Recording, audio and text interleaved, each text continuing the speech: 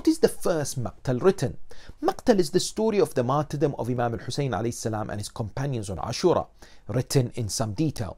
The first to compile a Maqtal was a companion of Imam Ali by the name of Al-Asbagh ibn Nubata, who died in the early years of the 2nd century after Hijrah.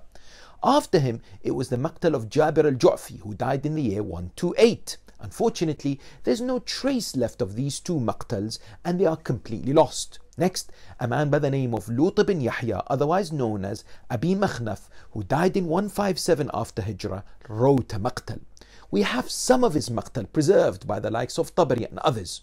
It is also translated to English.